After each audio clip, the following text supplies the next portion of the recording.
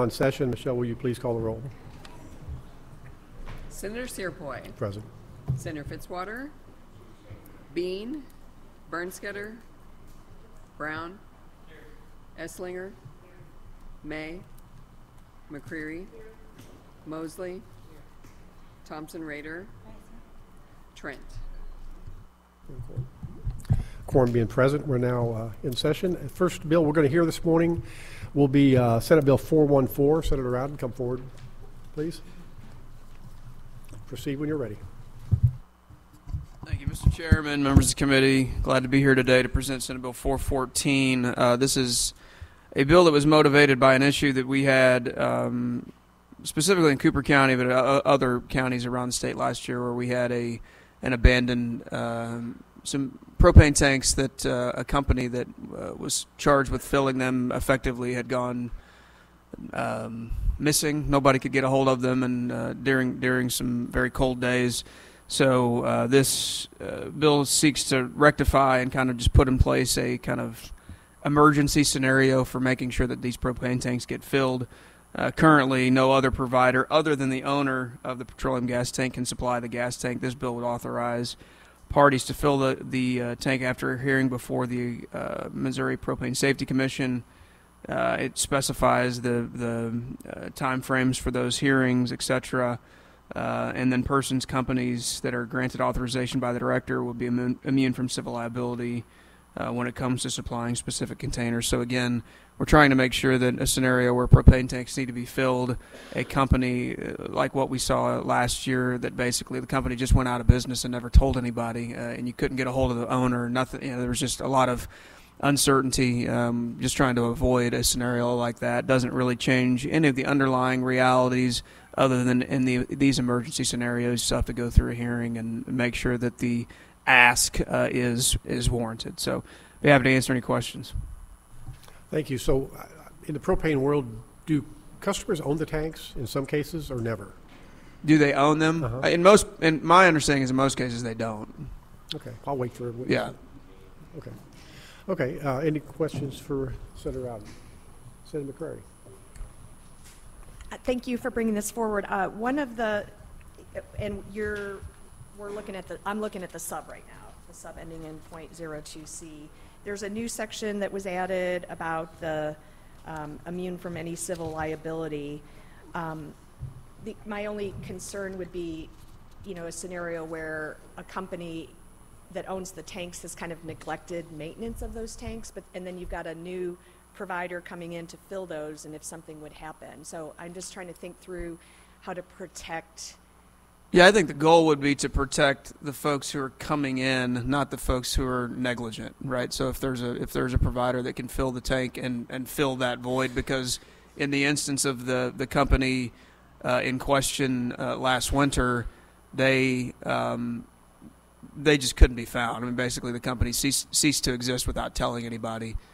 So the idea is not to protect those folks. The idea is to protect the company or the folks that are coming in and trying to fill the void, right? Because this is a little bit of a gray area relative to what the law allows for, and so we're just trying to make sure that people who are trying to do the right thing and help folks make sure that they have propane don't get punished for doing that. Yeah, I understand. I think maybe if I could just, if there's a witness that can explain to me a little bit about how the tanks are inspected. Yeah, so that then there will be people who know a lot more than I do. Awesome, very good. Thank you. Any more questions? Senator Esslinger.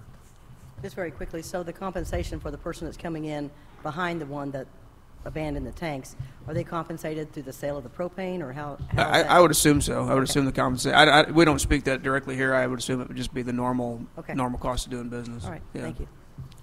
Other questions? Seeing none, thank you. First, in support of Senate Bill 414, please come forward. Anybody? Anybody in opposition to Senate Bill 414? Anybody for information purposes? Thank you, Mr. Chairman, members of the committee. My name is Brent Hemphill. I'm here on behalf of the Missouri Propane Gas Association. We're testifying for informational purposes only because I think Senator McCreary's question is extremely important in this discussion.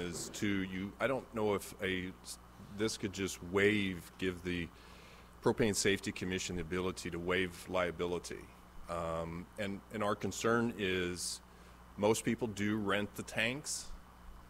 Some own their own tanks, and they can have it purchased by whoever. They are inspected to make sure whoever fills that it's done in an appropriate and safe way, and the meters and all the valves are working appropriately. This was a complete anomaly. I've never heard this. My boss, who has been at the Propane Gas Association for 30 years, has never heard of a propane company literally ceasing to exist. The owner was apparently having a health crisis. We never did find him. I haven't heard anything as it relates to that. The employees were just told, don't show up. And then you had a cold spell come in where the tanks were running extremely low. And it was my client, the association, that said, hey, we don't have authority to go fill somebody else's tanks, but we do see the cold weather approaching, and it became a health crisis. And so we met with Senator Rowden. We appreciate him bringing this issue forward. He actually got on the phone with the governor's office to try to get some comfort to those companies who went in that emergency and ran in 50 gallons of fuel to get them through that crisis. He did issue a proclamation that said essentially, anybody that would go fill somebody else's tank would, be exempt from some kind of immunity, or would have immunity, but I just don't think that has a standing at court. So it was a wonderful gesture. It gave comfort to my members to go fill those tanks. But I don't know if we need to go pass a statute to allow others to fill other person's tanks or other companies' tanks and make that a regular course of business. So for that, we're testifying for informational purposes only, because we think it was just one of those freak instances that occurred. Companies just don't go out of business that frequently. Thank you. Questions for Brent? Senator Bean? I think this is right because we own our own tanks, we rent tanks, but going back to the safety side of it, they will not fill a tank if it's not up to spec. That is 100% They correct. will not.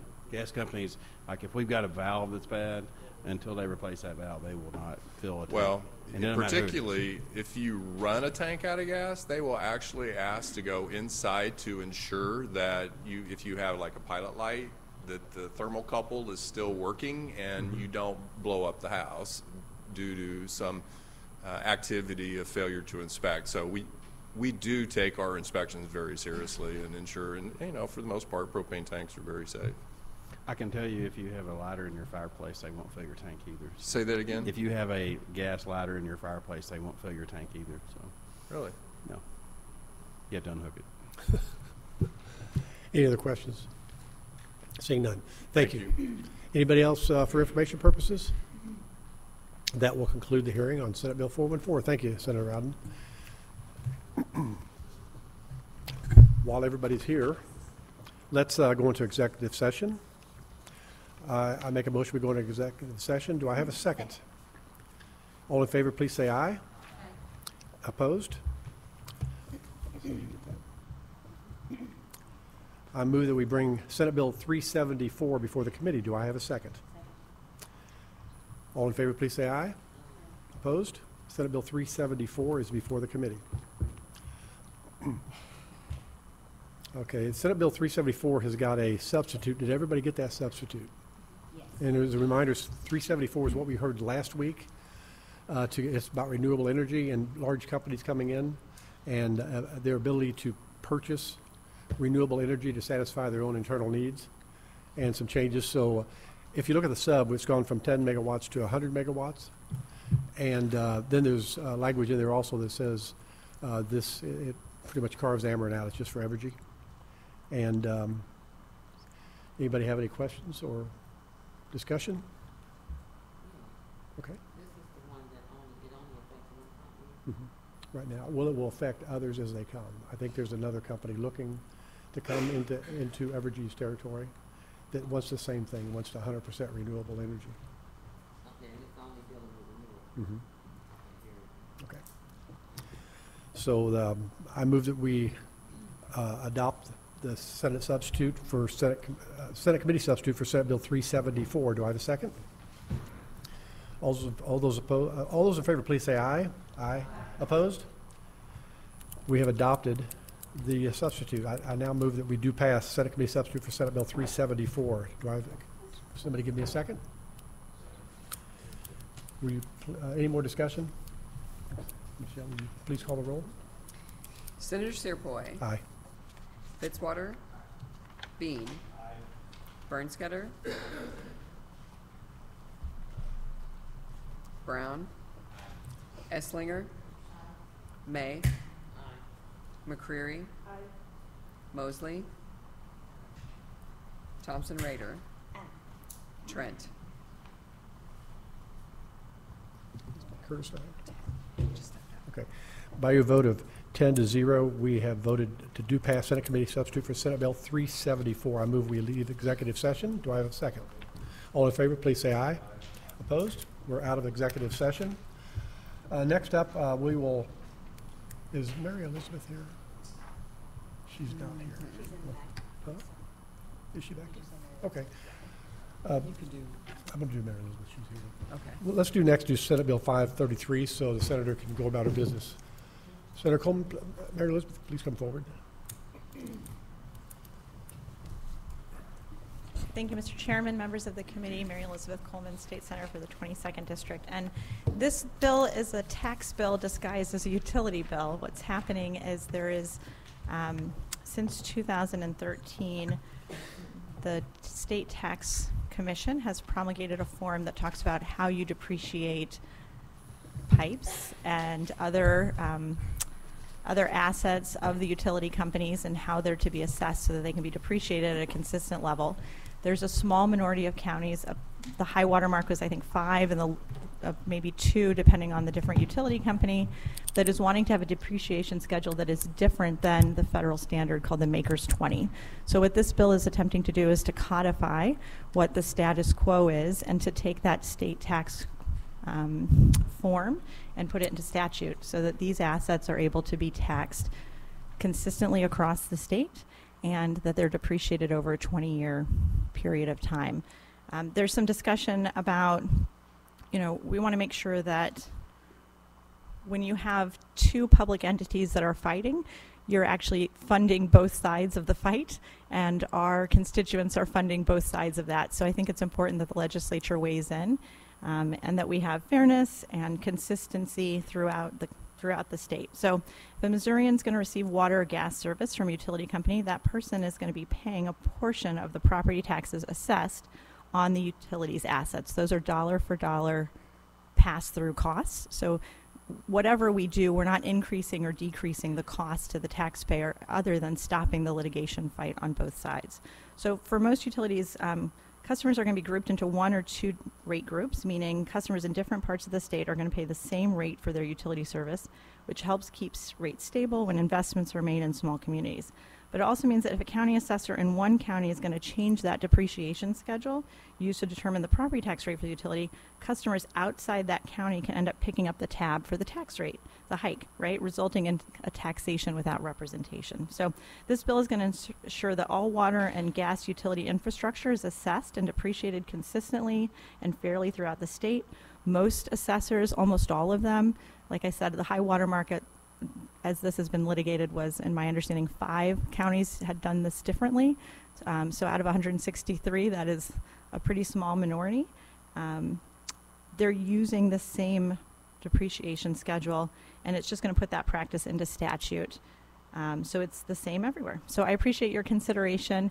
This is a fairly technical area, and when I was approached about handling this bill, I said, I don't know much about utilities, and but I don't think it's really matters that it's about utilities. I think what it matters is that taxpayers need to be treated fairly no matter who they are, and especially when that is a pass-through expense that's going to our constituents. So I think it's about fairness. Thank you, Mr. Chairman. I'm happy to answer any questions, but there's going to be a number of experts who can talk about the ongoing litigation as well as this, the fight that has been happening. How many people want to speak in favor of this bill? How many in opposition? Okay. Any questions for the senator? Senator McCrae? I recognize you. Respectful of seniority. So what are the 5 counties? I'm so sorry. You just open your mouth when you say those 5. So my understanding is there's 2 currently for American Water that are doing this. One is Boone County, and then they just recently acquired another expansion. And so that new county, I don't remember the name of, and it was 5 over the history of this issue. I don't believe it's currently 5. I think there's 3 that Ameren is dealing with right now. But there are going to be experts who are actively involved in that litigation who can answer those questions. Okay. I'm assuming you saw what Boone County assessors said in the fiscal note. It's pretty interesting, because you're talking about, our constituents, customers being treated fairly, but Boone County, when they responded to the fiscal note, said this bill would give huge tax breaks for these companies, while at the same time, these companies are constantly before the PSC asking for rate increases. Once granted, these rate increases put an additional burden of taxpayers of Boone County and the state. Yeah, that's some spicy language, and I will say that I just fundamentally disagree that because of the way that we handle expenses that go to ratepayers, that taxes are a pass-through expense dollar for dollar. And so I think that the assessor in Boone County fundamentally misunderstands how this is done, and I just disagree with that assessment of the assessor. I want to try to understand it. I agree with you, this isn't really a utility issue as much as a taxation issue. But whenever a county says it's going to have an impact of over $2 million, it catches my eye. Yeah, and part of it too is rates. So just kind of going back to it, we have personal property taxes taxed at about 33.33%, and property taxes assessed at about 32%.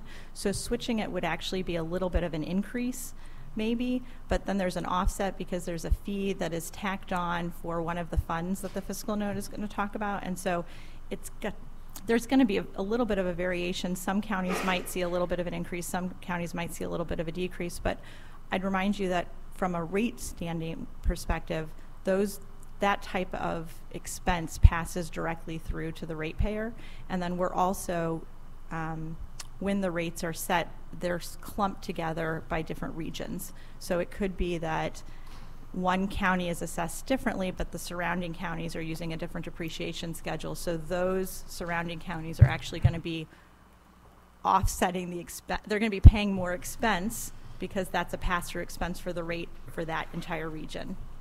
And so that doesn't feel fair to me, that because one assessor is handling it differently than the other assessors, these other surrounding counties are going to be paying more for the expense of the one assessor's different depreciation schedule. I would also say one of the assessors talks about a 50-year depreciation schedule, and that's not found anywhere in statute or any of the tax forms. It's just made up.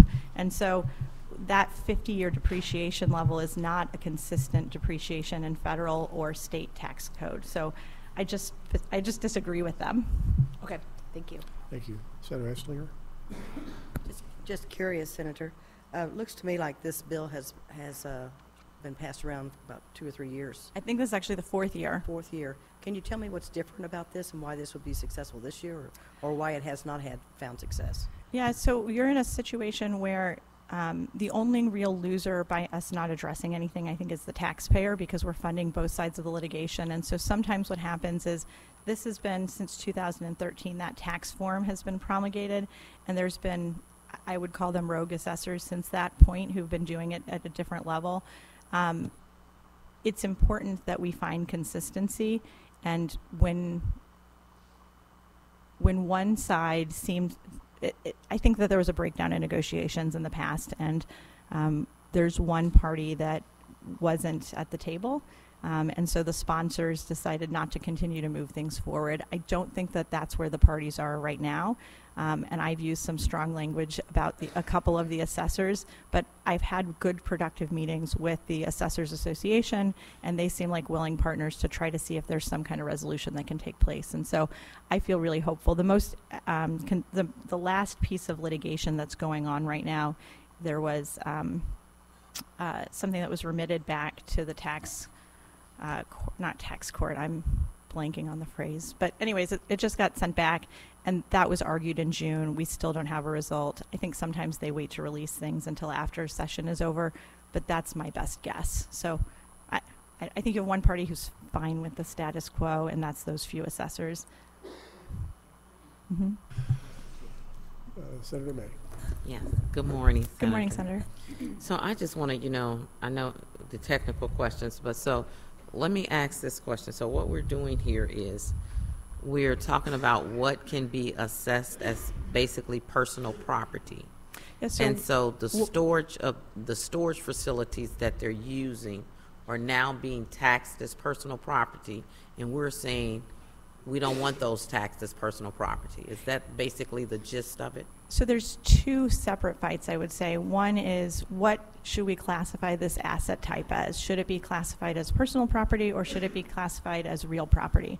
The law school, so if you were in property class, your first year of law school, the first thing that you learn is that assets that are permanently attached to real property become an extension of real property. And so there are, all kinds of lien laws about how that then becomes treated under our taxation statutes. If something is just put there, then it's tangible personal property because you can move it and it doesn't become part of the real property. Mm-hmm. This is a tricky type of asset, and the reason why is because it's not on somebody else's property, it's in an easement, and so somebody is renting the rights to be able to, in fact we are, the taxpayers, we're renting the rights for these entities, or the entities are doing it and then passing the cost along to taxpayers to have this property there, and then it's permanently affixed.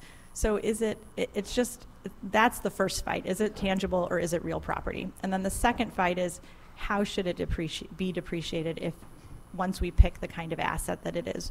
Real property under the promulgated form since 2013 of this category has been depreciated under the Maker's 20 rule, so over a 20-year period of time. Some assessors are going out as far as 50 years. They're going to tell you what they think about this. My takeaway, and I don't know whether the industries are going to agree with this or not, but my takeaway is that people care less about the way that it is defined as real or tangible personal property. They care, but that's not what they care most about. What they care about is, what is that depreciation schedule, because that's where the main costs are being passed through to the taxpayer. Okay, and so we're saying... And the revenue for the counties, right? Because the counties, if they're depreciating it longer, then there's going to be more upfront money coming in.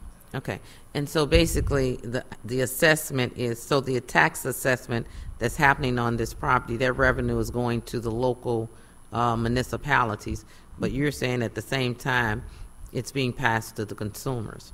So are we saying that... Yeah, the expense of that is being passed to the consumers because it's a dollar for dollar for the rate. When they set the rates at the PSC, the utilities go to the PSC, and I'm sorry if I butcher this, you guys will have to correct me, but my understanding is that they go directly to the PSC. They say, here are our expenses, and they look at that as a direct pass-through cost when they're setting the rate for the taxpayer.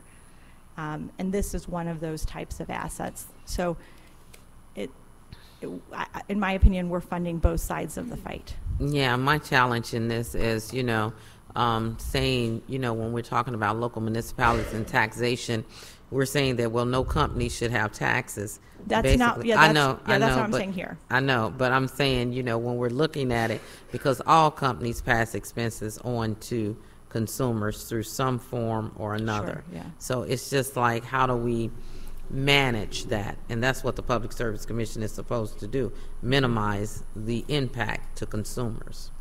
Well, and I would say what my goal is to make sure that people across the state are treated fairly by having every political subdivision treat this same kind of asset in the same way. Okay. And so that's what your bill does? That's what my bill does. Leveling the playing field. Yes, ma'am. Thank you. Thank you, Senator. Any other questions?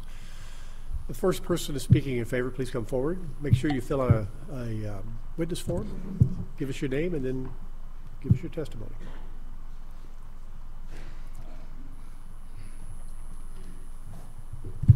Thank you very much. I'll take this and submit it when I'm finished. Mr. Chairman, committee members, my name is Matt Landwehr, and I'm testifying in support of Senate Bill 533. I'm an attorney at the Thompson Coburn law firm in St. Louis, and I've litigated the problem that Senate Bill 533 seeks to correct before the State Tax Commission and the Missouri courts. Senate Bill 533 creates uniformity, consistency, and predictability in how rate-regulated natural gas and water utilities are assessed property tax. And what it does is it changes the classification of these pipes, and what just to be clarified, the assets we're talking about are service mains and service pipes and mains. And it changes the classification of those pipes from real property to personal property. This change in classification will require county assessors to assess these pipes using the statutory depreciation formula for business personal property that's already in the statute in section 137.122. It's also referred to as Maker's 20 depreciation. Now, I want to be clarified, this is not a drastic change.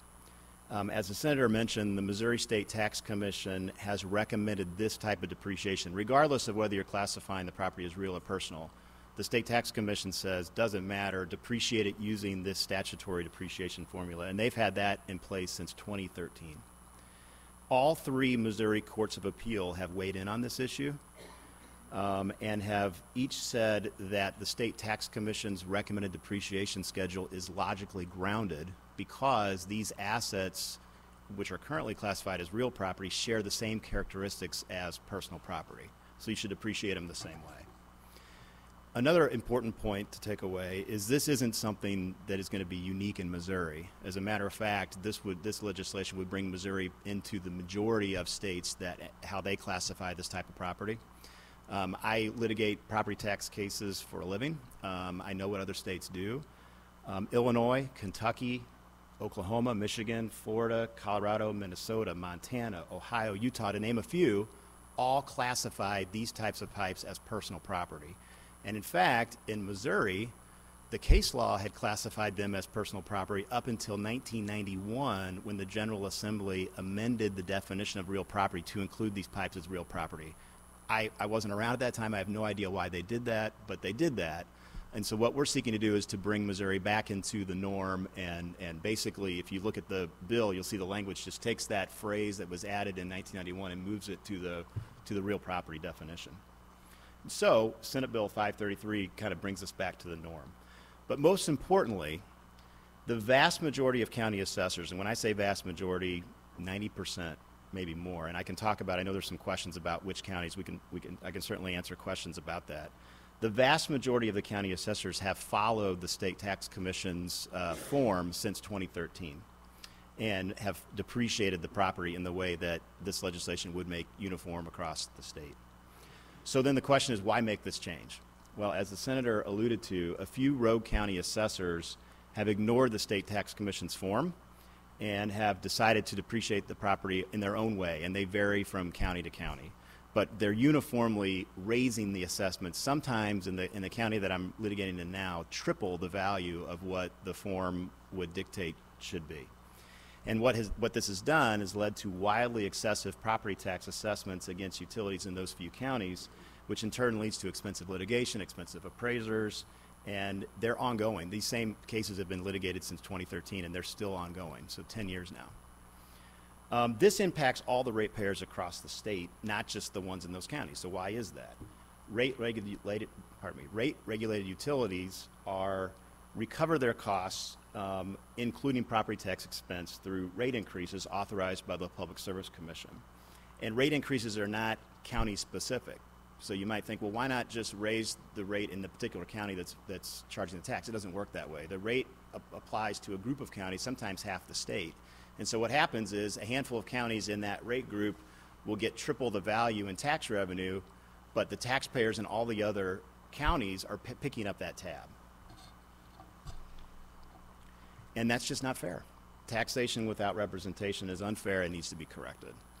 The proposed change would resolve any question as to the appropriate valuation methodology and the amount of depreciation to be applied to these pipes, and would apply the same in every county, which was what the State Tax Commission form was designed to do, but the State Tax Commission didn't have the authority to mandate that. It only had the authority to recommend the depreciation. This will create uniform assessment of property across the state and prevent windfalls in favor of a few counties at the expense of the ratepayers in the other counties. This will also create consistency and predictability for counties and utilities. It'll also work me out of a job, right? Because there'd be no need to litigate these cases. There will be no need to have expensive appraisers and appraisals, because the statutory depreciation formula set forth in section 137.122 is easy to apply. You put the numbers into a spreadsheet, you apply the depreciation schedule, it spits out a number, and everybody moves on. You don't need to have an expensive appraiser, an expensive lawyer to come in and litigate and fight over these issues. The county assessors know very well how to do this. As I mentioned, you guys probably have all seen the personal property tax forms that you get. It's a form that the taxpayer fills out. They fill in numbers. The assessors know how to apply the depreciation formula, so it doesn't require extra manpower, no extra burden on the assessor's office to apply this methodology. As I mentioned, the vast majority of the counties are already doing it just fine. It's good tax policy to create uniformity and consistency and predictability, and that's what Senate Bill 533 does. Now, if I could, Mr. Chairman, I want to reference some testimony. So there's a companion bill in the House that has already had its hearing a month or so ago, and a former state tax commissioner, Mr. Randy Holman, submitted testimony before that body, written testimony, and he was unable to be here today. I realize the committee does not want to accept written testimony. If Mr. Chairman likes, I could just kind of summarize for the committee what Mr. Holman had to say, or I also have copies of that written testimony as well. Yeah, I'll hand those out. If I could just take a minute to briefly summarize why I think that the committee should pay particular attention to that testimony. Mr. Holman, as I mentioned, was a commissioner at the Missouri State Tax Commission from 2010 through 2016. Prior to that, Mr. Holman was the elected county assessor for Jefferson County for 16 years up until that point, in which he was heavily involved in various roles with the Missouri State Tax Assessors Association. And what's unique about Mr. Holman is he's one of the very few former assessors to become a commissioner at the State Tax Commission. And so he brings from him an assessor's point of view, brought with him an assessor's point of view to the State Tax Commission. And he's also a licensed real estate appraiser and has over 30 years of experience in taxation, the assessment of property tax. And Mr. Holman supports Senate Bill, or well, I should say House Bill 349, which is the same bill here. And he explains in the written testimony the reasons for that, and they mirror some of the reasons that I've been saying here. I won't repeat all of those, but I will submit copies of that written testimony. I'm happy to answer any questions. Thank you for your time. So this way of doing this, what is the depreciation schedule that goes with that? How long? It's the maker's depreciation schedule. So the way the current statute 137-122 for business personal property works is within the statute there are different depreciation schedules based on the class life of the type of asset. They range anywhere from 5 years for fastly depreciating property all the way up to 20 years. And the pipes are the types of assets that fall under the 20-year depreciation schedule, so 20-year schedule. But the difference is there's no floor. I should say, I misstate that. There is no, some assets you would depreciate down to zero. Right. The way the statute works, assets that are business personal property never depreciate to zero. They maintain a 20% floor through the life of the pipe. And for a county to lose $2 million, how are they doing that? Is that that's a big number for what this seems to be doing. So I, as the senator mentioned, I disagree with that testimony, and I will mention, I think Senator McCreary asked which counties are fighting. Boone County is one of those counties, and probably perhaps the most aggressively one that's fighting this. I think that fiscal note is a misstatement of the impact. The big takeaway that I took from that is a misunderstanding of how this applies and who's paying this tax. Yes, the utilities have to write the check, but as the committee is aware, those are passed through right to the ratepayers. Plus, we passed a tracker last year so they can track them. Exactly. The tracker is a big factor in all this because there's a true-up every time there's a rate case, and so the utilities don't stand to benefit from this. Right. Where the utilities, the benefit to the utilities and the assessors alike is uniformity. It takes an issue and makes it a no-brainer, right? There's one simple formula you follow, which has been applied to personal property, business personal property for the past 15 years. Well, I say 15 years without any real litigation. Like, as I mentioned, I litigate these cases. You go through the State Tax Commission decisions prior to 2005, you would find personal property cases and decisions up and down. You'd find hundreds of them. Okay. Now you can count them on your hand. There just is not a lot of litigation over business personal property, and that's what this body did in 2005 when they passed that law. So I think I also heard you say that these counties are reassessing this property. what goes into that? I don't understand. I understand real estate goes up in price. How do they reassess a pipe or a right-of-way? Yeah, so that's a good question. So real property by the Missouri Constitution is reassessed every 2 years. This is not, and we talk about, is this really more like real property? Is it more like personal property? Well, it's more like personal property because what are we talking about? We're talking about a piece of pipe that has fluid or gas running through it 24 hours a day, 365 days a year. It wears out, it corrodes. The utilities are frequently pulling them up. They're replacing them. There's a lot of capital improvement projects going on throughout the state. Contrast that with what we all think of as real property, your house. Your house doesn't depreciate, it goes up in value. Is a reassessment occurring then when they replace the pipe? Is that what? Well, so when they would replace the pipe, the way it would work under this statute is so that the statute is based on original cost. So the utility is required to report to the county how much it paid for that pipe and the year that it placed it in service. So you take a 20-year-old pipe and let's say $10,000 paid for the pipe. That number goes on the form, and then based on the schedule, there's a percentage reduction over the years that reduces that value. Right. So that's the pipe that's 20 years old. If that pipe is replaced in 2023, that old $10,000 pipe goes away. It's called a retirement. It's no longer there. The new pipe that might cost $50,000 today goes in, and that pipe's depreciation starts day one now. And so that pipe is going to get depreciation, and maybe in 20 years that value gets reduced. But that makes sense, right? It's going to be a 20-year-old pipe. So when does the reassessment? Are they reassessing existing lines that haven't been touched? No, they shouldn't. I mean, I agree. That's what I'm yeah, saying. no, I'm sorry. Maybe I didn't understand. They're not reassessing pipes that are just there that have been there. Those have been assessed for years and years and years. Okay, I may have misunderstood the way it was said. Any other questions for this witness? Senator May. So basically, you're saying the various counties are doing the schedule differently. And so one county can be charging a higher tax than another county. So with this legislation, even if we pass this legislation, what's going to make them comply if it has no teeth? So the difference is, and that's a great question. So in the State Tax Commission Assessor's Manual, which I have a copy of here, there is a form that is to be filled out. And what this form says is this is the depreciation that the State Tax Commission recommends. The State Tax Commission is not mandating that the counties do this. They're saying this is what we recommend as the administrative agency that is charged with the obligation of kind of equalizing property values across the state. 90%, the vast majority, follow that form. It's a voluntary compliance. They could say no. A handful of them are saying no. And what they're doing is they're taking that form and they're ripping it up and throwing it away. They're saying, forget about that form. We're going to apply a completely different methodology. We're going to do replacement cost new less depreciation. We're going to do a unit value. There's many different ways to value property. The State Tax Commission can decide which one it's going to recommend. The same approach doesn't apply to all types of property. I mean, for your house, you would use a sales comparison approach. You wouldn't use an income approach. So there's different types of methodologies. And the way the Public Service Commission sets rates, it uses an original cost less depreciation methodology. The form adopts a similar methodology.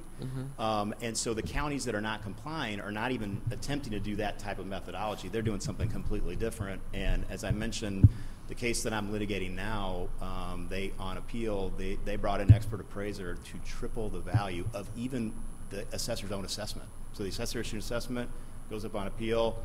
This assessor hired an appraiser to come in who came up with a different methodology altogether that tripled the value of the property. It's a problem for these handful of counties. I think your question was, what is going to mandate that they comply? If you, as the governing body says in law, this is what you need to do, that's what they have to do. You hoping? I'm hoping. Yeah, I'm hoping. Next, thank you, Matt. Thank you. Make sure you leave that form or fill it out and leave it. I will. Thank you. Next in favor, please come forward.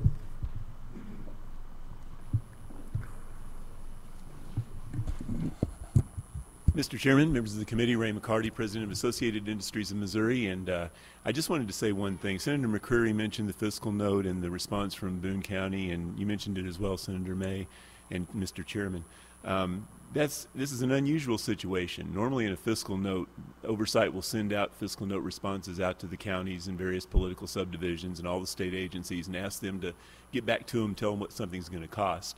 I would ask you to bear in mind when you're reading that obviously they're on the other side of this issue, so it's not very often that you can lobby through a fiscal note, but in this case they kind of can. We support the fact that all of these costs are paid by the customers, and as we've talked about other bills, this is the same way. This flows through to customers. Most of the state, 113 out of the 114 plus the city of St. Louis or so, are following the same schedule, and what you would be doing is making sure nothing changes for them, but the others actually have to follow the same methodology. I'm happy to answer any other questions. Thanks, Ray. Anybody have a question? Any senators have questions? Seeing none, thanks, Ray. Thank you. Next in favor, please come forward.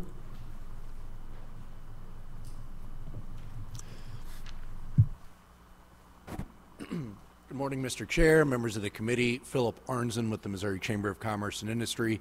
We have a longstanding policy of supporting consistent and predictable tax policy to make sure that it's easy to do business across the state and you don't have to increase your administrative or legal costs doing business in different jurisdictions. Thank you. Any questions, Phil? Seeing none, thank you very much. Next in favor, please come forward.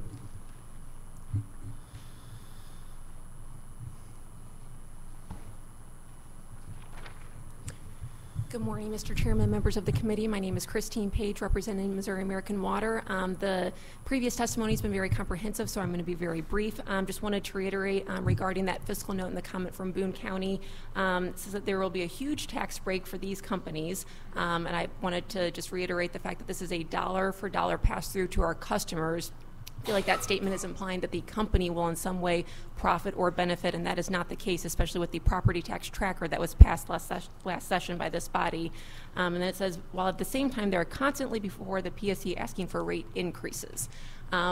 The increase in our customer rates are driven by our investment, the replacement of this aging pipe. And so when we replace a pipe that is 70 to 100 years old, our customers actually end up paying higher property taxes that go with that. So the property taxes that our customers are paying are going up every single year due to our investment in our state and in our infrastructure. So I just wanted to clarify those points, and also the fact that in all of the counties that we operate in and that the other utilities operate in, that you only heard from a handful of those counties that are fighting this in court in that fiscal note. Happy to answer any questions. Thank you. So does American Water, they have mostly local networks of pipes, so are you centrally assessed on anything? That's a great question. So unlike an electric grid or even a pipeline system that's interconnected, our systems are not physically connected, right? So our Jefferson City system is not connected in any way to our Joplin system. However, for rate-making purposes, the Public Service Commission has grouped our customers historically into large rate groups, and that ensures that when we invest in a particular community, that rate impact of that investment is not just borne by that local community, it's spread out so that you have more gradual rate increases over time, as opposed to like a more lumpy distribution of those rates. And so if you're a customer of ours in Jefferson City, for example, if you pay your water bill here, you are grouped in with customers from 29 other counties in the communities that we serve. And so, for example, we have a particular county in that group that is assessing our distribution assets over a longer time period, 37.5 years instead of 20 years. And so that cost is then being spread to our customers in Jefferson City, even though it's not Cole County that's doing that. Well, thank you. Questions for this witness? Seeing none, thank you, Christine. Thank you. Next in favor, please come forward.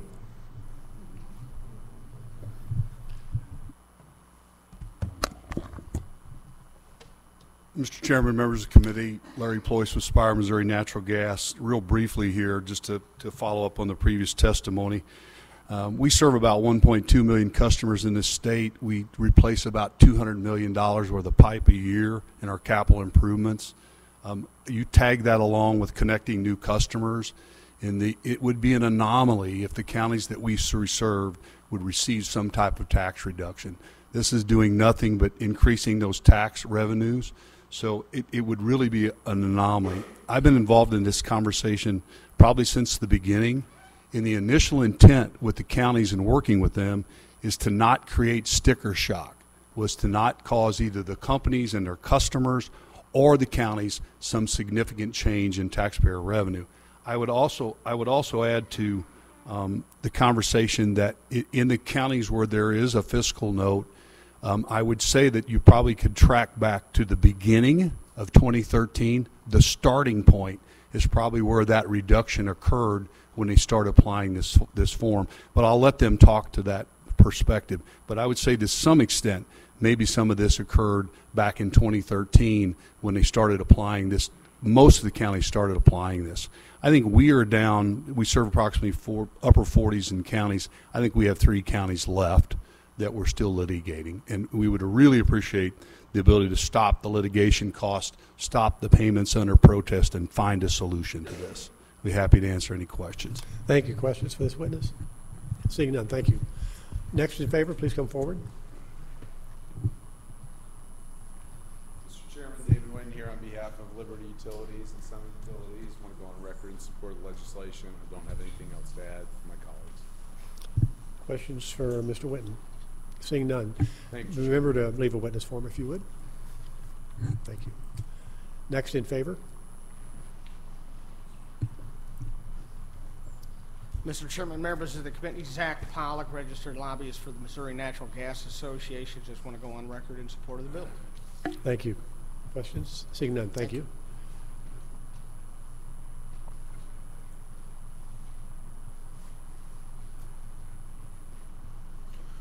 Members of the committee, Zach Monroe on behalf of Ameren, Missouri, here to testify in support of the bill. Thank you. Questions? Seeing none. Next in favor. Would the opposition please come forward?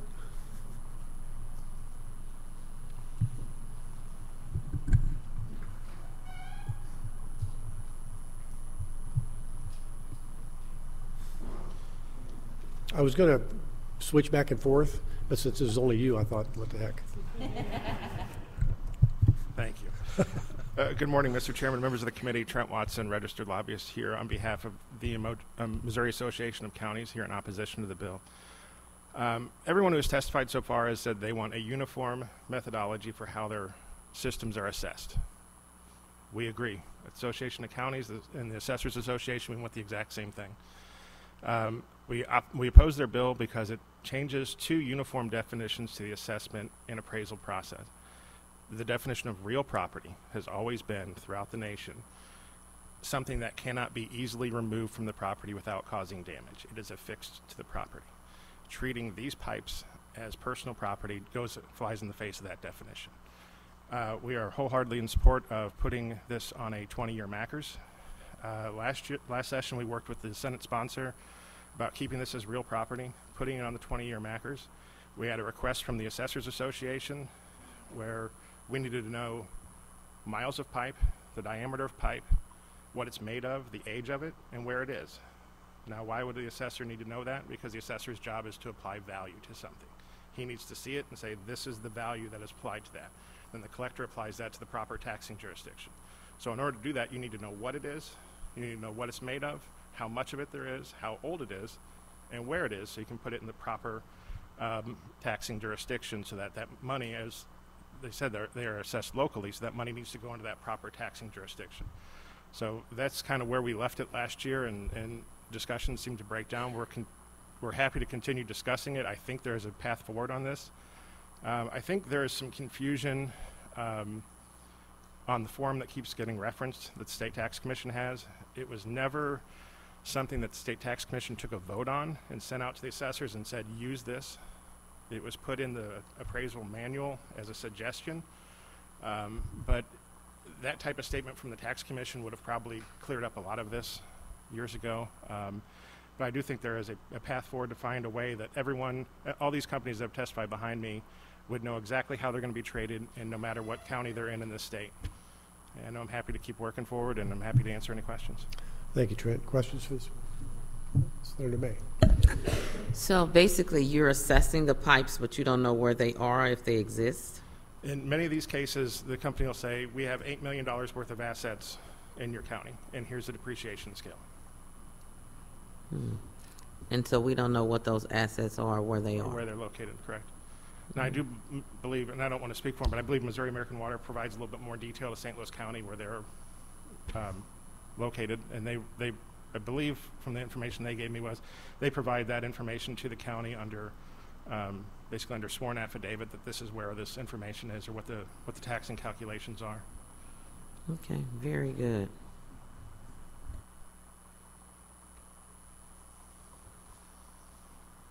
All right. Senator McCrary. Would you happen to be able to share the counties, the 5 counties that were mentioned by the sponsor? Well, they mentioned the 5 counties, but I think those are 5 counties that Missouri American operates in. Okay. I can't say, like an example, my past president of the Assessors Association is in Howe County. Well, Missouri American and Spire don't operate in his county. He has a different gas company.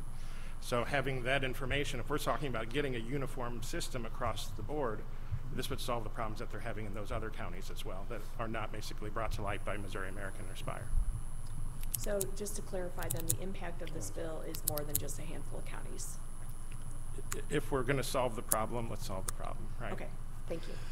I'm curious, because these taxes go to school districts, fire districts, the same thing all of our property taxes go. So if you don't know where a pipe is, how do you know what school district to give it to? That's a great question. Well, I'm saying they must know where it is. Well, that information isn't readily given. Okay. So some counties work better with the companies, some don't. I think that's why you see the lawsuits. I mean, the goal, the goal ought to be we have a system that's pretty much unchallengeable, right? Here's the information, you send it in under a sworn affidavit or whatever method we want to move forward, and that's what it is, and it gets put in the file, the assessment process moves forward. Okay, thank you. Senator May. So do the pipes or do they expand beyond one county to another county? I would assume in many cases they do, but Senator, I don't have full knowledge of that. I can't answer that. Okay. Is there a company here that can answer that question? No takers. Okay, thank you. Any more questions for this witness? Thank you. Thank you, Trent. Thank you. Anybody for information purposes?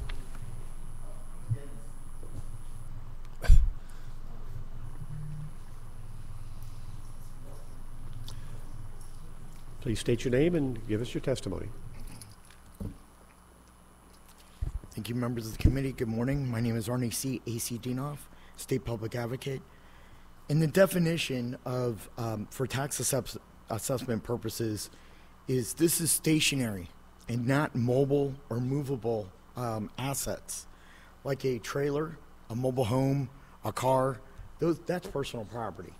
But under the definition of our tax assessment, this is stationary and is not mobile. So that's the first issue. This is special interest legislation written all over it. This is targeted legislation. We heard from all the lobbyists that are all for it. And you know why? Because their companies have huge profits and they get paid to try to sway you one way while Missouri consumers pay their cost and pay their shareholders' profits. These companies need to pay their fair share to Missouri, to school districts, to fire protection districts. They need and require special district or special services. This smells like special interest, in my opinion. It's unfair to other pipelines and fuel industries that make huge profits, as I've stated. This is an unfair tax break. I urge the committee to defeat this bill. All costs will be raised to the consumer in bill payments. And we already have in state statute a great appeal process. If somebody is unhappy with their tax assessment, you appeal to the County Board of Equalization, which is 3 citizens. If you're unhappy of that decision, you appeal to the Missouri State Tax Commission, which is 3 citizens that are appointed by the governor with the confirmation of the state senate. And if you're unhappy with the state tax commission, you can appeal to state county circuit court and go through the court process. This bill reeks of unfairness to Missouri consumers. And I ask each one of the senators on the committee, don't forget your Missourians back in your home districts. That's my testimony, Mr. Chairman. Thank you. Questions for this witness? Seeing none. Thank you very much. Thank you. Anybody, David, did you want to speak for information purposes? Okay.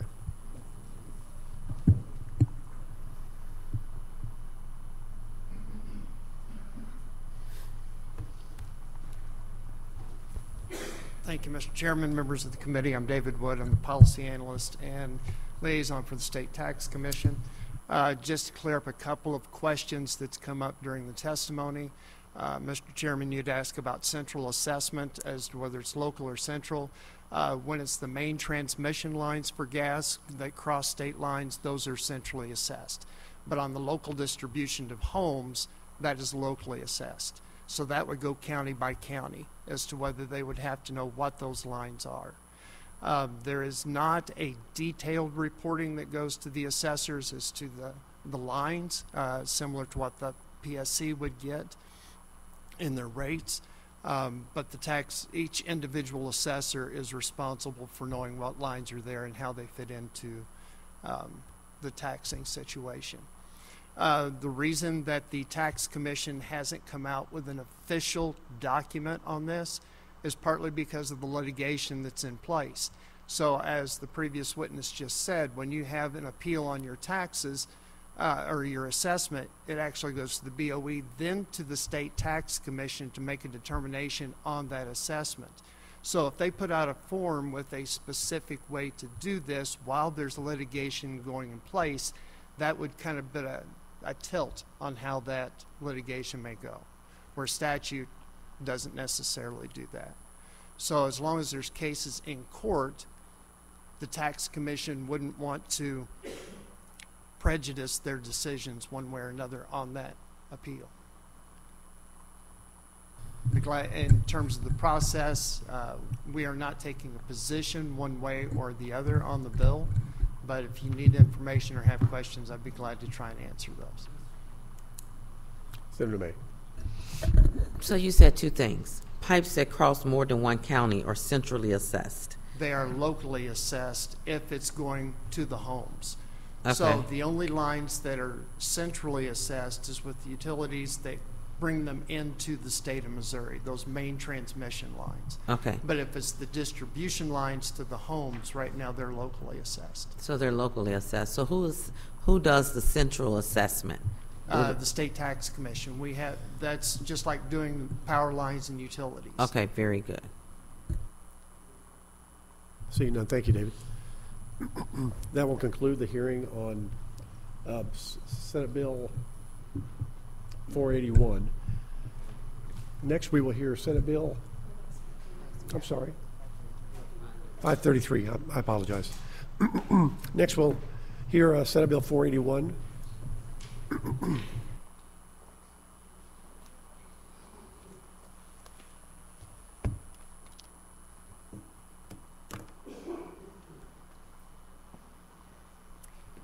Thank you, Mr. Chairman and members of the committee. I am Senator Thompson Rehder from Southeast Missouri, and I have a bill. I appreciate you hearing this bill, and I'm going to give a brief overview. It's technical. It's not like long technical to explain, but I will need my commissioner back here that has worked on this for many years. So back in 2019, this is a bill that Senator Rowden passed out of the Senate and House, got to the governor's desk, passed out overwhelmingly in the House and Senate. The governor had some technical issues because it deals with some of the federal departments, and so he vetoed it. The bill that you have before you is what we have worked on and went through the governor's office as well to make sure we were addressing all of the veto portions. So what this bill does is the feds had detailed many moons ago that the mining, because that mining royalties would be dispersed, and it was kind of stuck under a section that was talking about forestry, the forest lands.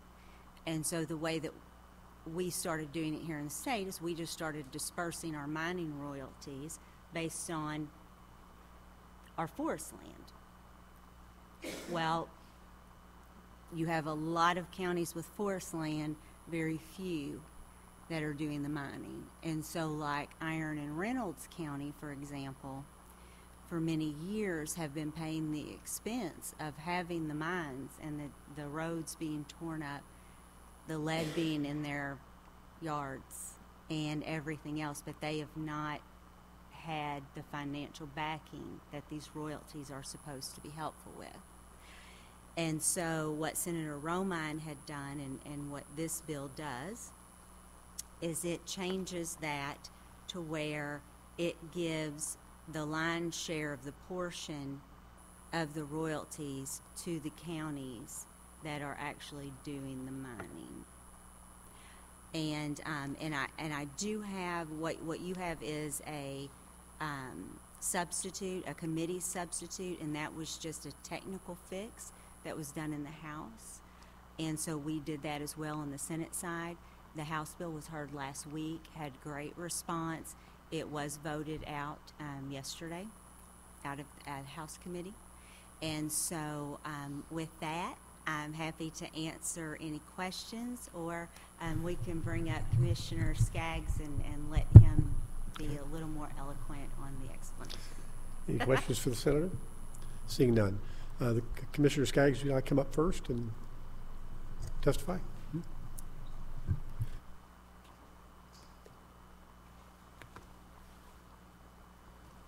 Good morning. Please leave your witness form. Mr. Chairman, members of the committee, thank you for inviting us to this hearing. My name is Jim Skaggs. I'm the presiding commissioner of Iron County and actually live just a short distance from the mining operation. This has been somewhat of a technical issue for many years. I've been working on this since 2018 when I discovered the issue when I was presiding commissioner. So what happens, you have two different federal programs that dictate federal land in our county. One of them is the top of the surface, which is the forest products, which is governed by the USDA, U.S. Forest Service. The underground mining, which is all done underground, is the leasehold on that is BLM, Bureau of Land Management, which is governed by the Department of Interior. So there's actually two revenue streams that come from federal land in our county. One is the forest products, one is the underground lead mining. So what happens, the mining company pays a royalty to the federal government. The federal government keeps 75% of that mining royalty. They give 25% back to the state of Missouri. The state of Missouri, because there was no statute, divided that money among all the counties that have a national forest in them. So we have 27 counties in the state that gets the mine royalties from the mining activity that occurs in Iron and Reynolds County. Some counties get more money than Iron and Reynolds County gets. So all the lead in the United States, 98% of that is produced right here in Iron and Reynolds County. So when you get up in the morning and start your car, more than likely it comes from Iron County. However, we get very little revenue from that. So if this was private land, if you owned it, we would assess it as private ownership. And we would get all those revenue streams. But since it's the federal government, we get 6% in our county off of the mine royalties. Only 6%. So I'm here today to talk on behalf of Iron and Reynolds. The presiding commissioner from Reynolds County could not be here today. So this is something we've been working on. I think we have the language fixed from a technical standpoint now, where there's not a conflict. And I would be glad to answer any questions that you might have. This is something that's been going on for over 50 years. The first underground mining. I don't think that's related to your testimony, so. Okay. Jeez. Sorry. Go ahead. The first mine started in our county in 1961. This state legislation was passed in 1974. That's when the Mark Twain National Forest became the state forest. So this has been going on for over 50 years. Mining is a finite period of time. It's going to disappear once. It will be gone. And it's probably on the tail end of that now, as we're seeing the mining leave Iron County and move forward or south into Reynolds County. So this is something we'd like to get fixed on behalf of the school and the county, which bears all of the financial cost of dealing with the county roads, educational programs, and such. So, so you say that the mining portion of this, the royalties go, the feds keep 75% of them. Yes, sir. And 25% they return to the state, and then we disperse to all counties that have forestry.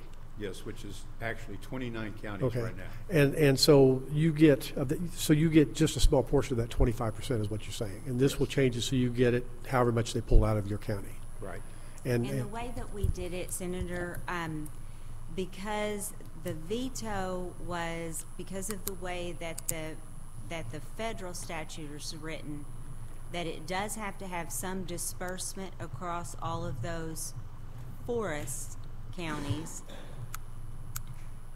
because that's the way the federal statute is written. Why do they tie forestry to mining? I don't understand.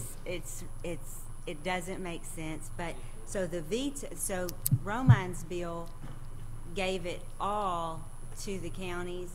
The veto said that, look, we can't so you got to give some go portion against what the Fed said, so we need to give a portion across all the counties.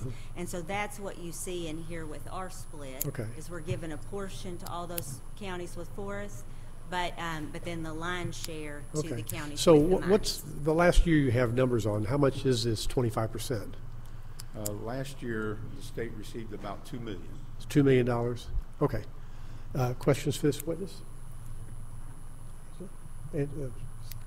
Just go ahead, Senator. Did you have a question? No. Oh, I'm sorry. Thank you very much for your testimony. Next in favor, please come forward. Leave your witness form and give your testimony.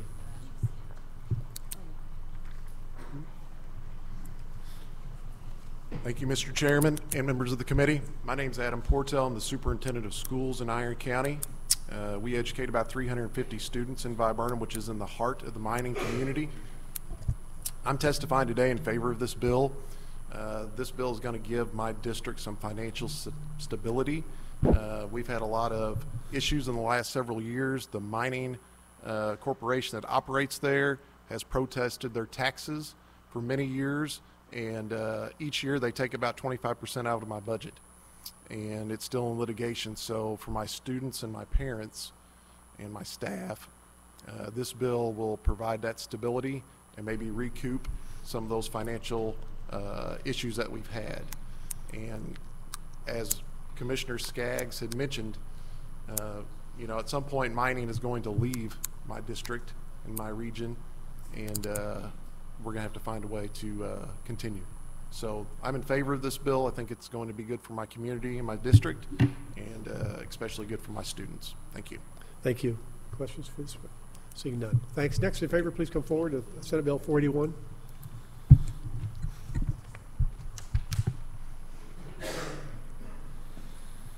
Hey there. Morning, Mr. Chairman, members of the committee. Michael Gibbons, representing the Doe Run Company, and just to speak in support, we thought this situation didn't make any sense. I mean, we're a payer, but the fact that this has been such a challenge, we've testified in support of this legislation in past years. I think the senator has figured out how to get past a governor's veto, and while we may have a difference of opinion on assessment practices in Iron and Reynolds County on occasion, we certainly are in full support of this and think it makes a lot of sense. Thank you. Questions for? Thank you, Senator. Anybody else in favor? Anybody in opposition to Senate Bill 481? Please come forward. Oh.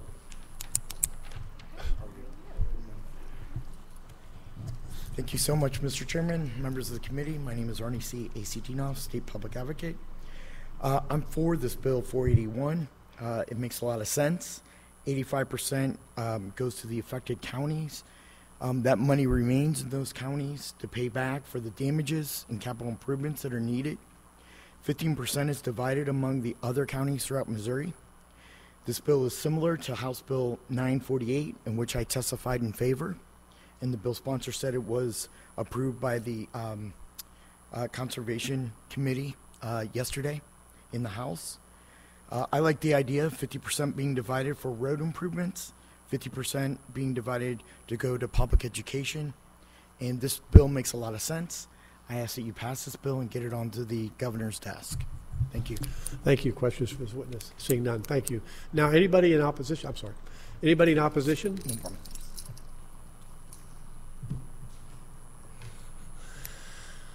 No problem. Anybody for information purposes?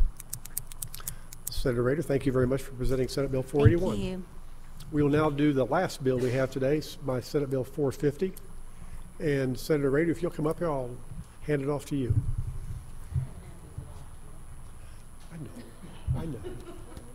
I could have.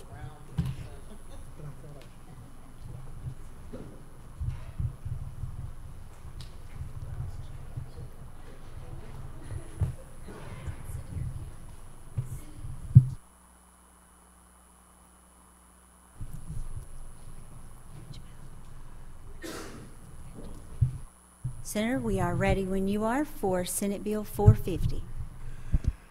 Thank you, Madam Chairman. Senators, I'm Mike Cierpiot with the 8th Senate District in Jackson County, here to present Senate Committee Sub for Senate Bill 450. This bill contains two subjects. The original portion of this bill deals with gas safety. We've heard this bill in committee for several years now.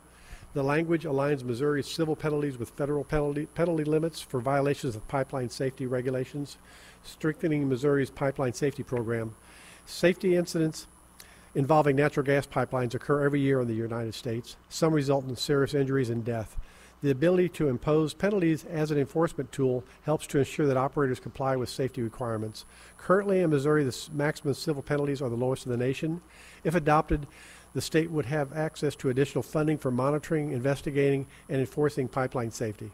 The second part, which is the committee sub, modifies the calculation of assessments against public utilities used to fund the Public Service Commission. The PSC is not general revenue funded, but rather from an assessment against regulated utility revenues. This is done as a percentage of their total revenues. The state workforce has had back-to-back years of cost of living adjustments north of 7% salaries. The PSC Personal Services, their salaries have increased a total of just over $2 million since January of 2022 as a result of these cost of living adjustments. The associated fringe benefits also increased $1.3 million for a total increase in payroll of approximately $3.3 million. Because the PSC is not general revenue funded, the supplemental budget bill that passed only instructs the PSC to pay its employees more and does not include the funding to do so. After the 8.7% raise, the Commission has about a $1.8 million cap space left under the current statutory language. A reduction in utilities of 5%, which has happened in the past, would exceed the cap space, and the Commission would need to ask for a GR supplement. Due to several cost of living raises, the Commission is running close to the ceiling cap. If more raises come in the future, it's possible they could exceed the cap. This language increases the cap every 2 years to accommodate the COLAs and other extraordinary costs. Presently is at 0.315, and this bill takes it to an immediate 0.350 and increases it up to a 0.5 over 30 years. The impact on average customers would be very small, about $1 a year. I'd be happy to answer any questions, and I believe a spokesman for the PSC will be up here shortly. Thank you, Senator. Do we have any questions for the Senator? Seeing none. Anyone wishing to testify in favor, please come forward. Be sure to fill out a witness form. We're ready when you are. Thank you, members of the committee, and Senator Cierpiot for bringing this bill. I am Doug Anderson. I'm the Legislative Director for the Public Service Commission. First, in regards to the gas safety component, the Pipeline and Hazardous Materials Safety Association, or something like administration, is a sub-department of the U.S. Department of Transportation. They require that each state have a designated point agency to oversee gas safety stuff, and the PSC is that organization for the state of Missouri. In total, we get funding from them to administer this program. It's a little over $500,000. They rate our compliance on a series of things to make sure that we're meeting all of the things that we need to as the oversight body. Because our penalties for violations of the safety standards are so low, we lose points on our accreditation with them every year, and so that results in a loss of funding to the administration to oversee those things. That loss is about $25,000 as we get farther and farther, because their federal penalties are increasing over time and ours are held constant. That gap widens and we lose more points. So we've run this bill about 10 years or so. It's one of the things that we have to demonstrate to the federal government is that we are attempting to address these penalties, and we get points for doing that. So the big portion that I'd like to talk about is actually the second portion of the bill, the part from the committee substitute, and that is our assessment. And so if you'll recall, a couple years ago we did address this for the first time in probably 60 years. That was prior to the massive amount of inflation and the relatively two very large state worker COLAs. At the time when we had passed the assessment increase 2 years ago, that had given us a little over a decade's worth of runway and cap space based off of the projections from where we were growing. As a result of the cumulative 2%, and I think it was another 5.5 or something like that last year, and then the 8.7 that the governor put in the supplemental this year, that cap space is now down to, we're going to probably cross that threshold in 2026 if there are no changes made. So the one thing that could even accelerate that is the fact that, as Senator Cierpiot alluded to, the assessment cap is a percentage of utility revenues. So if utility revenues dip, the amount of space that we have right now might disappear much more rapidly, even possibly next year. So I have information if you guys are interested in terms of how much that fluctuates, but utility revenues are somewhere in the range of a little over $8.7 billion to a low of $7.3 billion over the course of the last decade or so. And so it does ebb and flow, and so there are some concerns about how much cap space we have. The PSC, because we're funded through the assessment, and we're a little bit different than most other state agencies, the problem that we have is that when the supplemental goes through for the COLAs, we're essentially told we have to spend more, but we're not given more money because it's not from GR. And so we're just trying to make sure that we can address that. I have a whole bunch of information, but we're running low on time here, I think, so I'll be happy to answer any questions. Thank you. Do we have any questions for this witness? Seeing none, thank you. Anyone else wishing to testify in favor? Anyone wishing to testify against? Come on forward.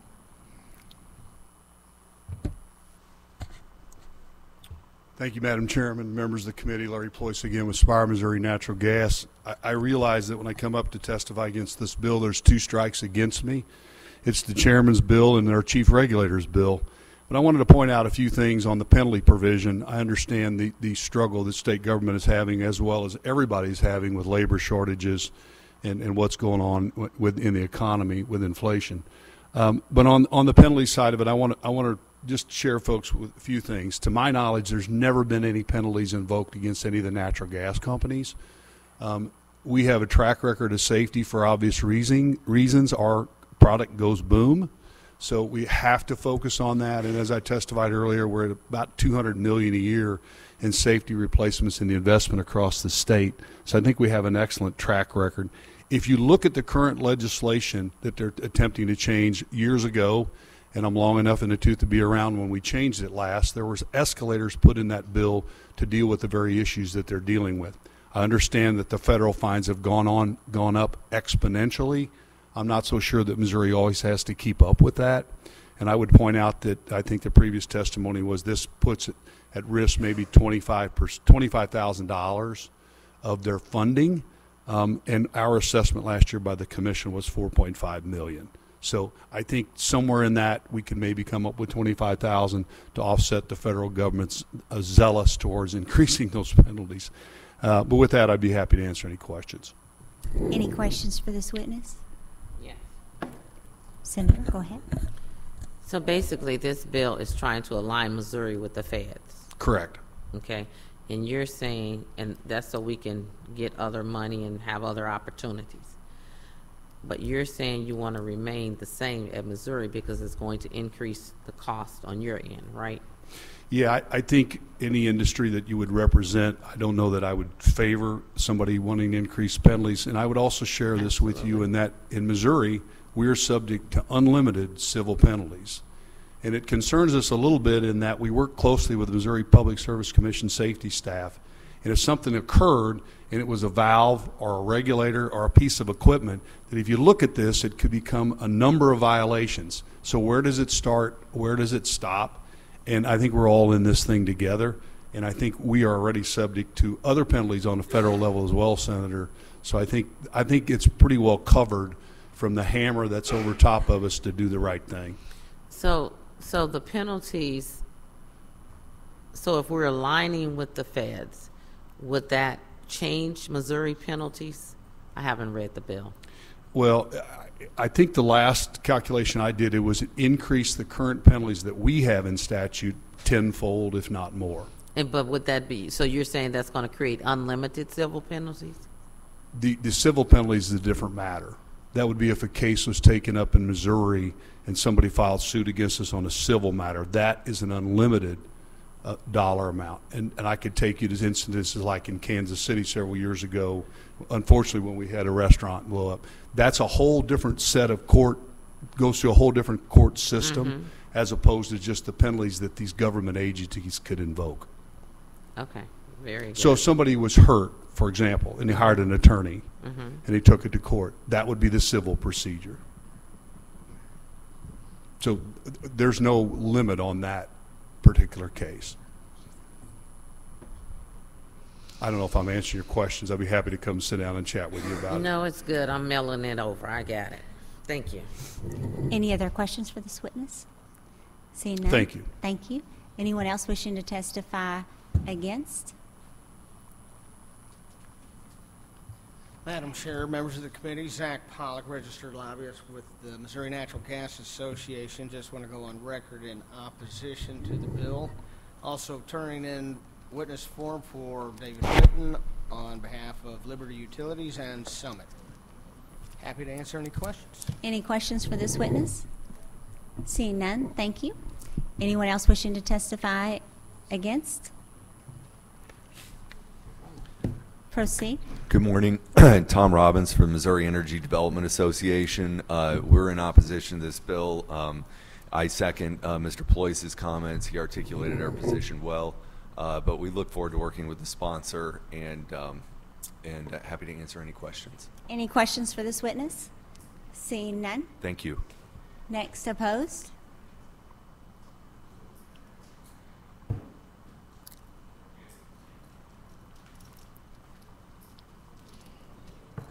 Thank you, Madam Chairwoman, members of the committee. My name is Arnie C. A.C. Dinoff, State Public Advocate. And I ask that we hold these companies accountable and responsible at the state level, not deviate and give the authority and the enforceability to the federal government. I want to remind you that in the city of O'Fallon, the past 2 years, the city of Darden Prairie and St. Charles County, there were at least 4 gas explosions. 2 of the explosions ended in people losing their entire home and all their valuables. This could end up in somebody's life at risk here. This was due to unmarked and mismarked pipelines. Gas safety is so important. As Missourians' lives are at stake, I'm asking that we don't cut the penalties, that we hold gas companies accountable. I believe in local state control versus the federal government telling Missouri what to do. And I ask that you defeat this bill. Thank you. Do you have any questions for this witness? Seeing none, thank you. Anyone else wishing to testify against? Anyone for informational purposes only? Thank you. This concludes the hearing on Senate Bill SB450 and concludes our committee.